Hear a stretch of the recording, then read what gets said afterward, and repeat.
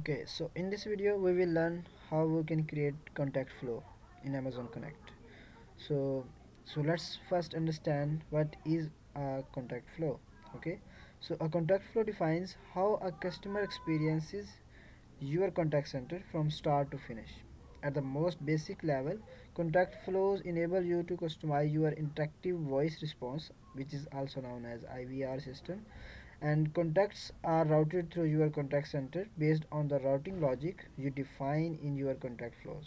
Okay, so in our contact flows we define the logic through which our customers are routed. So a contact flow determines a series of interactions with the user. Contact flows can play or show prompts to the user, get user inputs, and behave differently depending on the conditions. In a way, contact flow are like simple programs written in a very constrained visual programming language. So these are contact flow that we have to understand. So one useful feature of contact flow is that you can transfer control to another contact flow, right? So we can move our one customer request to the other contact flow. We can move that.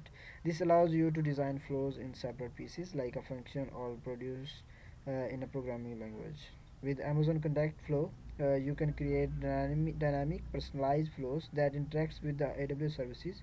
For example, you can play prompts, get customer input, branch based on contact type, invoke a Lambda function, or integrate an Amazon like spot. Okay, so this is contact flow. So how do I create a contact flow? So I have already created some contact flows. So let me just show you how we can create contact flows. Okay, so let's just understand how we can create contact flow. So in Amazon Connect management console page, just go to contact flows. So here we can create Amazon Connect flows. So as you can see that there are default contact flows already listed here, so we can choose anyone which is according to our requirements. So but I have recently created a contact flow, chat contact flows. So let's just first understand how I created that chat contact flows. So actually chat contact flow is a contact flow that will be a flow when our customer is interact with our contact center, and this is related to chat. When our customers connect with our contact center through chat, like we have enabled our chat interaction with customers in our website or any other source, so customers can interact with our contact center through chat too. So here is the contact flow which I have created for chat.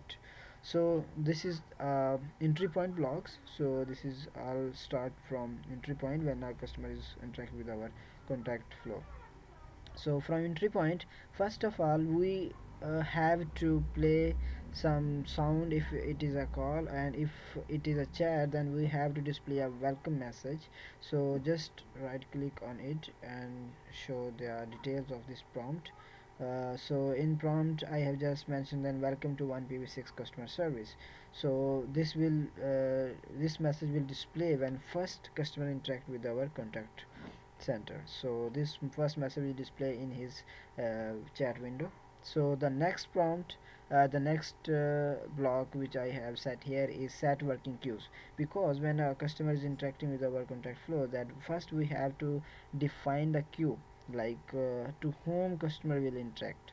So just double click on it and you will see the details. So here we have to set the queue for to interact with the customer. So I have just selected by clicking the little triangle here. So you will find here all the queues which you have been created.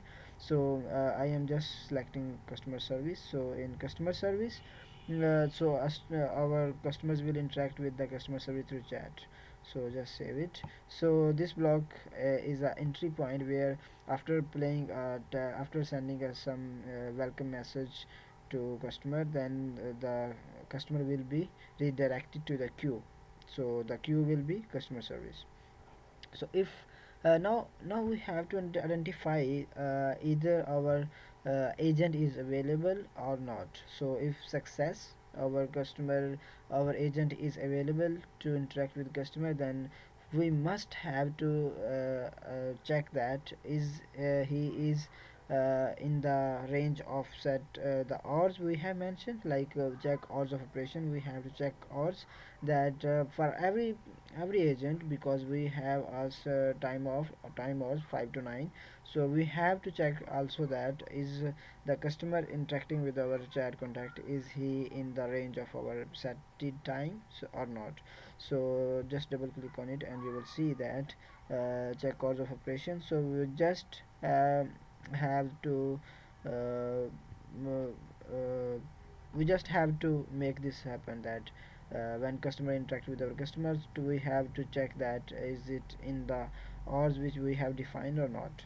So if it is in the hours which we have defined, like we have defined hours of operations for 9 to 5. So if customer is chatting with us in these hours 5 to 9, then he will be transferred to the queue.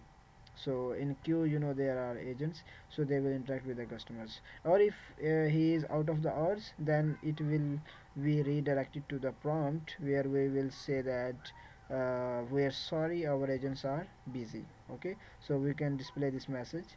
We are sorry, our agents are only available Monday to Friday, Monday to Saturday, or 9 to 5 public time, and please try again. Okay, so this message can we display if a customer is contacted to our contact center after the time which we have mentioned in hours of operation.